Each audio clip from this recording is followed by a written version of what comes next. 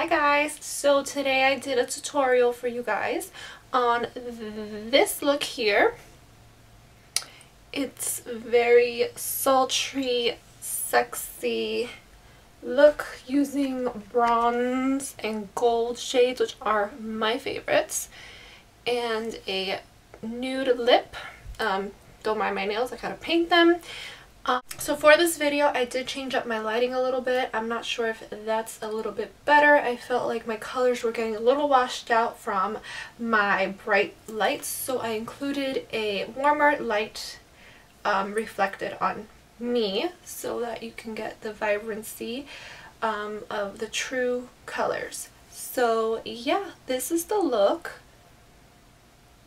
And I really love it. This is one of my all-time favorite looks. I think I've done something quite similar to this in the past, but I used a different palette. For this look I used this palette, and it's the Chocolate Bar. Oh, it smells so good. By Too Faced. It smells like chocolate. It is amazing. So yeah, I think you can wear this look wherever you want. It's very appropriate for going out, or even if you want to go to the supermarket in this. You know, it doesn't matter. I wear this look all the time, especially in the spring. I feel like when the spring comes around, I want to use like bronzy and gold shades on my lids. I think that's really pretty. And then I paired it with a nude lip and some nice peachy cheeks. So if you want to know how I got this look, then go ahead and keep watching. Hi guys, oh my goodness, no makeup face. Alright, first thing that you want to do is you want to go ahead and put down a base so that your shadows stick. I'm using a eyeliner by Stila. You can use whatever you have. And I'm just covering my lids where I'm going to apply that eyeshadow. For this look, we're going to be doing like a smoky brown eye. So I am going to be putting eyeshadow on my lower lash line. So I'm going to go ahead and smudge some of that eyeliner down there.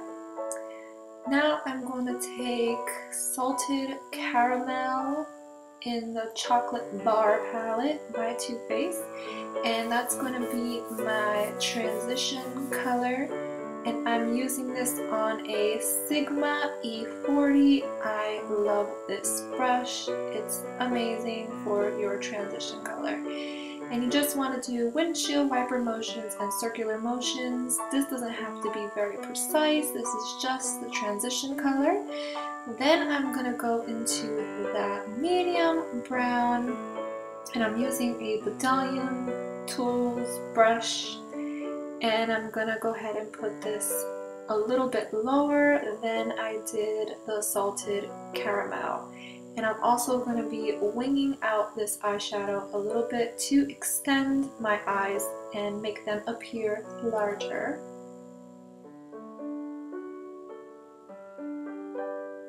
Same thing, windshield wiper motions. And then go ahead back in with that E40 and blend it all out. Now I'm taking that nice bronzy chocolatey sparkly color. I love it. And I'm putting that all over my lids with a e.l.f. flat shader brush. I really like this brush, and for $3 at Target, you can't go wrong. Now I'm just blending that all out with my Sigma E40. Now I'm taking that kind of gold shade in the palette, and I am putting that in the center of my lid on top of that bronzy brown color. And this just creates like a highlighted effect on your lids, and it makes this look have more dimension, and it's pretty when the light hits it. Now I'm taking that bone color in the palette, and I'm just using this as my brow bone highlight. And I'm using a brush that I got off of Coastal Scents. Now I'm using that dark brown, the darkest brown in the palette, and I am going to be intensifying that outer corner as well as winging out the shape of my eyeshadow. Again, making my eyes appear elongated and bigger because I do have small eyes, so I like to give the illusion that I have larger eyes.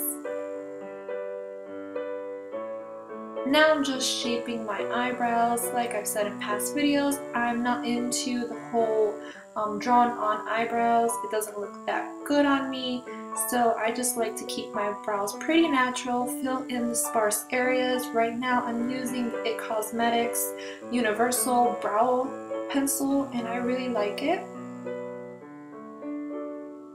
And that's how I do my brows, nothing too crazy.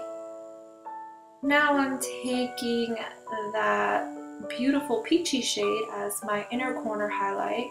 And I'm sorry guys, I lost a little slip for these and I can't remember the names off the top of my head.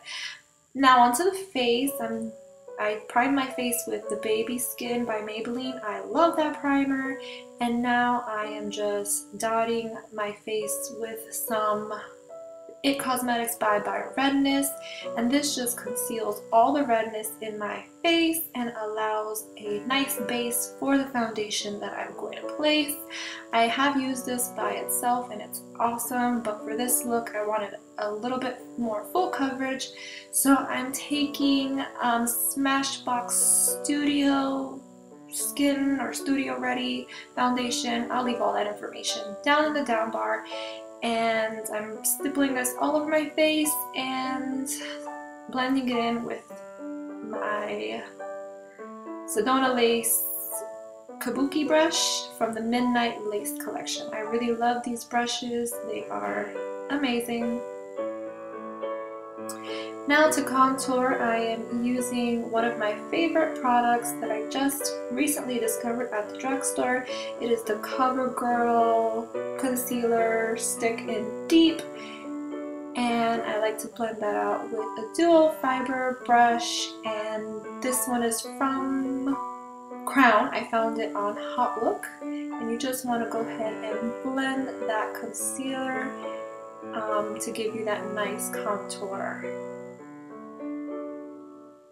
Same thing with the nose. You draw 2 straight lines just to reshape the nose. I like to conceal the tip of my nose, and putting that darker shade makes it appear smaller. And then I'm just blending it out with that dual fiber brush. Now I'm taking my Eve Pearl concealer and I am putting that under my eyes. This is amazing for dark circles. It is that salmon color, which helps with the discoloration of the under eyes.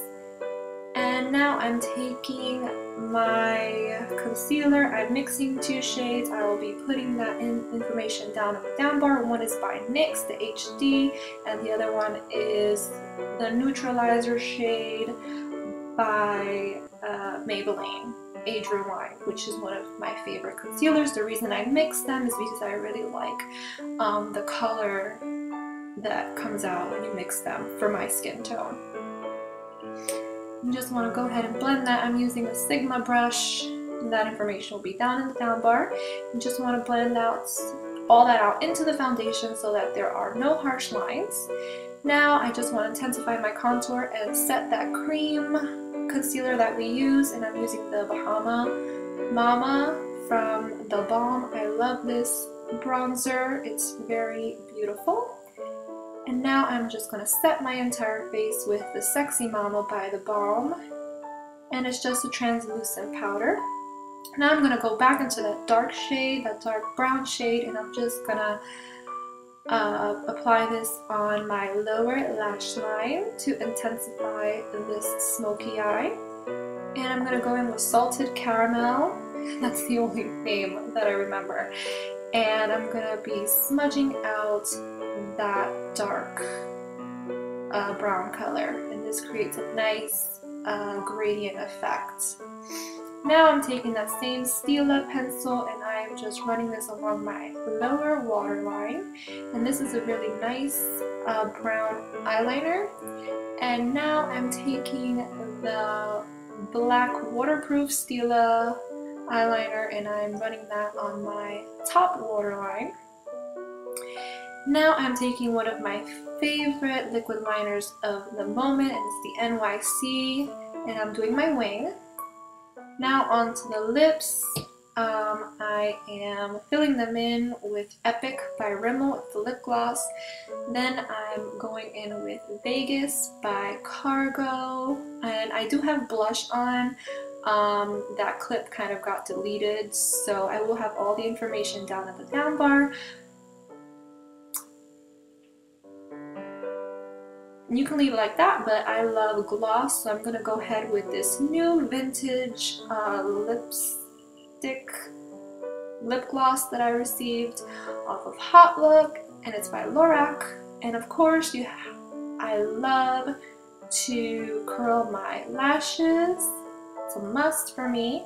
And then I'm going to go ahead and spray my face with Urban Decay All Nighter Setting Spray. And that is the finished look. I hope you guys enjoyed this video.